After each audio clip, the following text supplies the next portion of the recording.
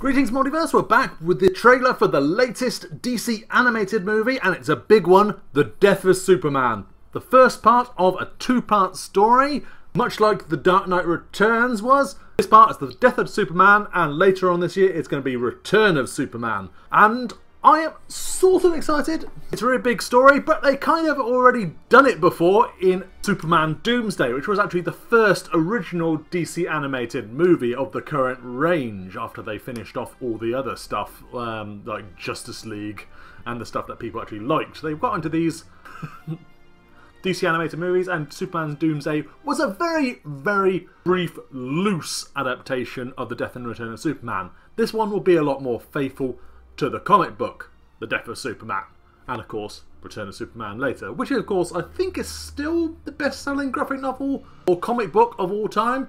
Forget all that. Let's watch the new trailer for The Death of Superman. Go! Sequences of violence and action, including some bloody images. Hold on, Lex. Awesome. I'm picking up something. Does that asteroid look unusual to you? Nope, it's a big rock. I got the alert. What's up? Initial reports are Wonder Woman. creature. Wow, she hasn't actually been in the comic. Well, she wasn't in the original comic anyway. Not until Superman died. This monster's killing everyone. I like him in that suit.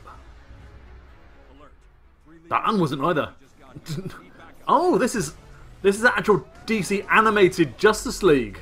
The new 52 ones. To have left members of the Justice League wounded or near death. Aquaman from Throne of Atlantis. It's a bully. Can't wait to do that with Superman. Wow, Wonder Woman with her hair down and having an ass kick. That's a pretty terrifying Doomsday. It's new 52 Superman. Okay, cool. I don't know where you came from, but I'm sending you back. Whoa. Oh, I love that series. Go back after that thing.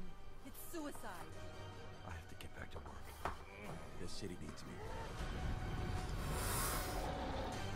Bash! Oh.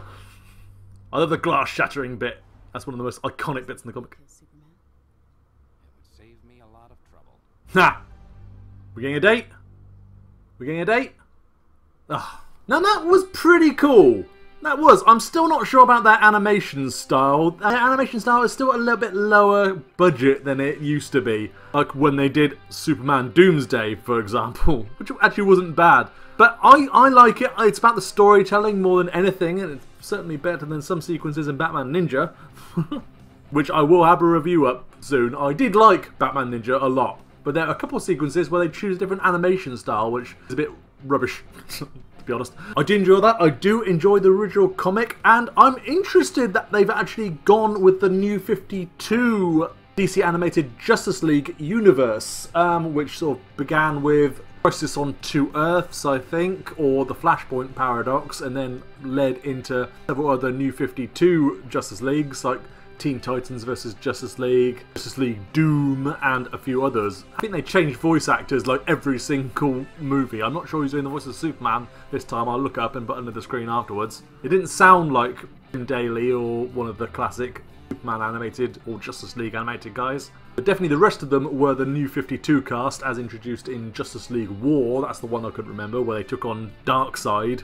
But it's interesting that they've actually gone for this style. They've not gone for sort of the classic Superman adaptation and actually made it part of their continual Justice League animated universe inspired by the new 52. I'm happy for that. A bit of continuity amongst these movies is quite cool. Especially with stuff like Gotham by Gaslight coming along and messing things up. And I enjoy those. I really do.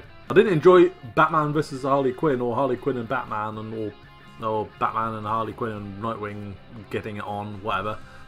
I didn't enjoy that. You can check out my review at the end of this video.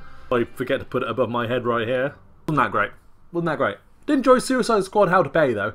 Might have reviews of these. I might have a review of Batman Ninja, as I said. I might have a review of Scooby-Doo meets Batman the Brave and the Bold, which I actually really enjoyed, apart from the Scooby-Doo parts. But what did you think of this trailer, and are you excited about Death of Superman? let us know in the comments below and I'll try my best to respond. Of course, subscribe to DC Comics Gamer for everything on the world of DC, including Gotham, Krypton. If you like Superman, you should really be watching Krypton because it is really cool right now and I'm doing reactions to all of them. Gotham is really hitting its stride as it launches towards its season finale next week. I don't know what I'm going to be doing. I'm going to have to play games all summer. Stay tuned for more on DC Comics Gamer and keep subscribed if you haven't already. Thanks for watching, guys. Multiverse, out.